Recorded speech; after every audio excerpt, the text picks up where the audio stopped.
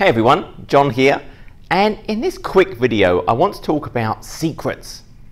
Because what we find in computing today in our systems, we tend to have secrets everywhere. We might have secrets in configuration files for services, we might have secrets in our code, secrets in our scripts. And this is a really bad thing because we forget the secrets are there, then we go and upload this to GitHub or Azure repos. And then everyone sees our secrets. This secret could be a password. This secret could be a signature to access a storage service. So we want to avoid having these secrets in code. But before we even think about, well, how can I avoid secrets in code, I want to think about, well, can we get rid of secrets altogether? In the words of Mr. Miyagi, best defense, no be there. So the best defense for our secrets is to avoid having the secret in the first place. And if we think about most Azure resources today, a lot of these resources can actually integrate with, for example, Azure Active Directory. So I can think about in Azure, let's say, for example, I have some storage service. Well, on that storage service, I can have role-based access control. I would normally give myself permissions to, this could be a SQL database, etc. And ordinarily, I might need a secret to go and get maybe a password for a certain account to access that. But if I think about accessing this from another service in Azure, this could be, for example, a virtual machine. It could be something in an app service plan. It could be a function, some kind of serverless compute. There's something called managed identities. And there's system managed identities and there's user managed identities. And I'm going to focus on the system managed identities. And the idea behind this is all of the compute resources in Azure can have this managed identity enabled for it.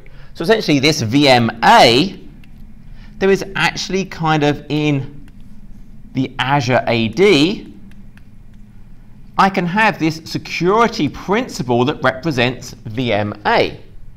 And only something in VMA can actually go to an endpoint and then request an OAuth 2 token for that represents VMA.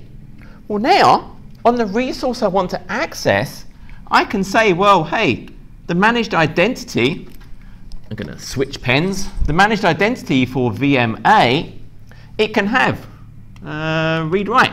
It can have certain permissions to that service. Same if I'm running an app service plan, if I'm running in an Azure function. So I have all these compute services that can easily, just with a flick of a switch, have a system managed identity.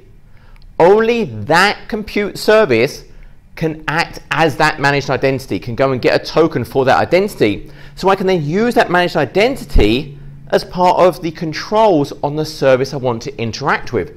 This could be storage services, it could be Key Vault, many other things can then integrate with Azure AD for its role-based access control. So maybe I don't need any secrets.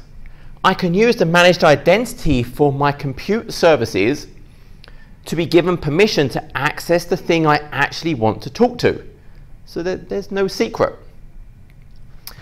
Even if the service maybe doesn't support Azure AD-based access control. For example, let's say now I think about, let's say it's Cosmos DB. So Cosmos DB today does not have Azure AD as a means of access control.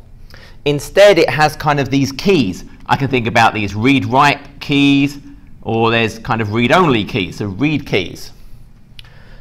And in the past, I would think about, well, I get that key and I have to store that somewhere, or I get a special token with limited permissions. But another option for this would be, well, I could actually give the managed identity of a compute service permissions. So my VMA has rights to access the read-write key. And then the process running in VMA could actually go and communicate, get the read-write key, because its managed identity that it is allowed to utilize, it can go and fetch the read-write key, and then use the read-write key to actually talk to the resource. That's becoming a very common pattern, especially with things like Cosmos DB. I don't want to worry about resource tokens anymore that are very short-lived. Instead, let's use that managed identity, give the managed identity permission to go and get that key, and then I'll interact with that. Again, there's no ongoing secret I'm having to maintain. But what if I can't do that? What if that's not an option? What if I have to have a secret? So at that point, that is where we have a service. I can't really draw a vault, but this is Key Vault.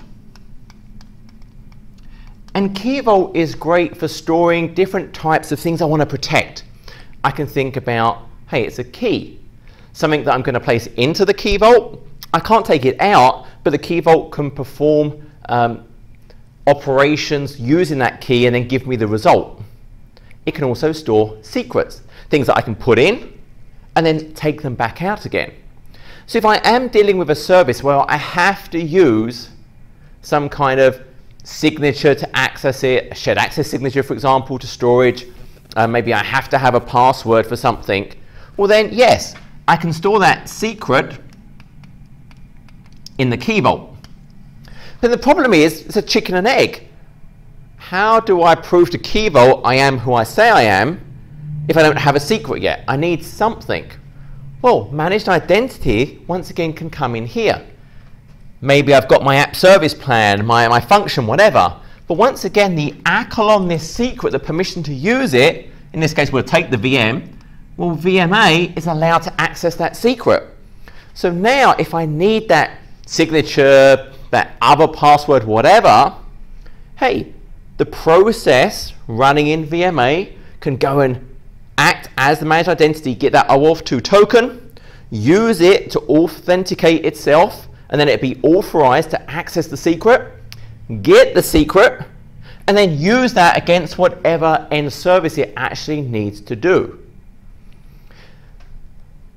That's a great option if I have to have some kind of secret in my code. I don't want to put it in any config file, I don't want to put it in the code itself or in scripts or in resource templates. Maybe I'm creating resource templates for Azure and, hey, I need this password in here, I need this signature. Don't put it in the template. I can reference signatures.